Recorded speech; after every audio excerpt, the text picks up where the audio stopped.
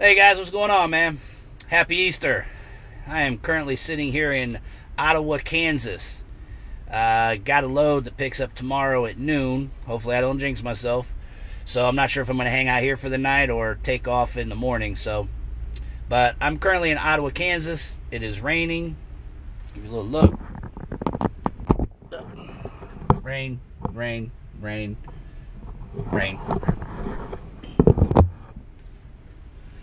So anyhow, video I wanted to touch on is concerning a question that's asked all the time. And it should be. I mean, people should be asking this question. But it's about how much money do you make? And this is going to be how much money I make. And I'm going to preface this with, this is not typical. I would consider myself at the higher end of the spectrum of earnings for an expediter. And that's because I'm in service a lot. I am fully into this lifestyle.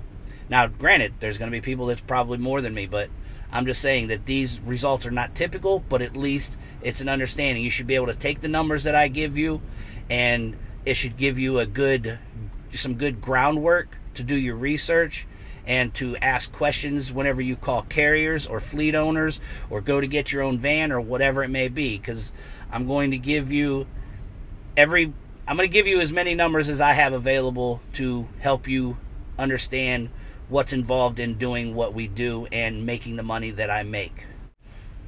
So I'm going to start off by giving you the expenses. My expenses I consider true operating costs. This isn't my tax deduction expenses. This is what I consider true operating cost. Van payment, insurance, gas, repairs and maintenance, hotel stays, tolls, laundry that I pay for on the road, any kind of miscellaneous charges that come up from that's directly relating to being on the road. Because if we all did by tax write-offs, this job isn't worth it by far. We can write off losses. We can write off if we've only made $1,000 for a year. I mean, this job wouldn't be shit. And to a lot of people, they don't feel it's shit. So I'm going to just talk about true operating costs. And as I mentioned to you, what I have listed here, I have van payment, insurance, tolls, hotels, repair maintenance, gas, miscellaneous expenses, laundry, and van washes. For the year, my total expenses out of all those I listed is $38,676.96. That's my total expenses. Now, I'm also I'm gonna put on the screen some numbers that are averaging things out. The average, the percentage of my expense cost, what takes it up, and so on and so forth. For the year, I did 110,475 loaded miles. My total deadhead miles was 11,623. My relocate miles, which is the miles that I chose to leave from where I delivered to get into a better area to get freight, that was 13,582. So that gives me a total of 135,678 total miles driven in the van while expediting. I had 84 days that I was completely out of service, to where I was not taking a load, nothing. That's to where I wasn't, even if they called and had anything, I wasn't taking. I was completely out of service for 84 days out of the year last year. So the number you guys want to hear is the gross income. My gross income is $107,750.79. That was my 2019 gross revenue, which makes my net revenue $69,073.83. I feel it's a solid living. You may feel like it's not nothing. You may feel like it's just crap. I'm not here debating whether I make more money than you or you make more money than me. I'm just here to give you the numbers. Now, with all that totaled up and do all the math, I'm going to read to you off of my iPad, because I can't remember the numbers, and they want you to make eye contact with the camera, but I can't right now. So the rate per mile that I got, my average rate per mile with just loaded miles and my total gross was 98 cents per mile. Now you add my loaded and my deadhead, and the deadhead is the miles that it takes from the point they dispatch you that you have to go pick up and then get loaded and then go. So that average per mile is 88 cents per mile.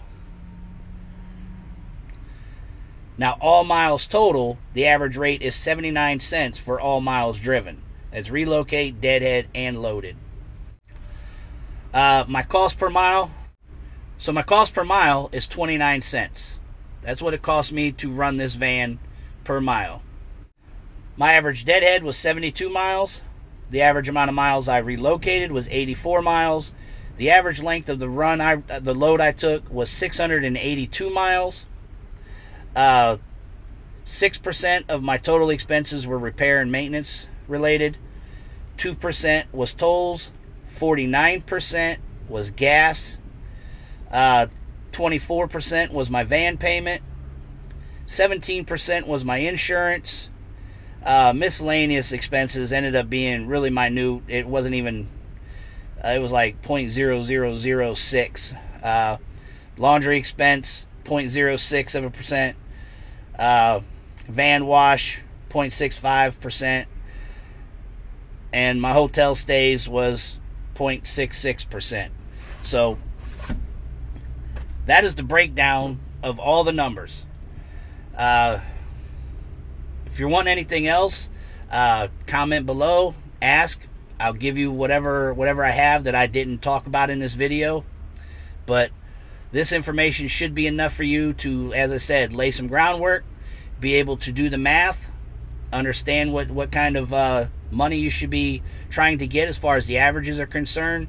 Again, you can figure out by those averages and talking to recruiters, talking to fleet owners, all of that good stuff.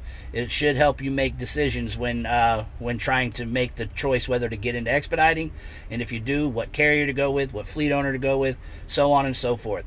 I am an owner-operator. I own my own van. I am leased on with a carrier, so that is my situation. Now, at the end of this video, I'm going to link some videos that, to a playlist of weekly load recaps. That's where I just go over the amount of miles and everything that I've done each week. So if you want to check that out, just to get an idea of where I've ran, how many miles I'm running, things like that, I advise you to do that. So until next time, guys, hopefully this helped you out, and everybody be safe out there.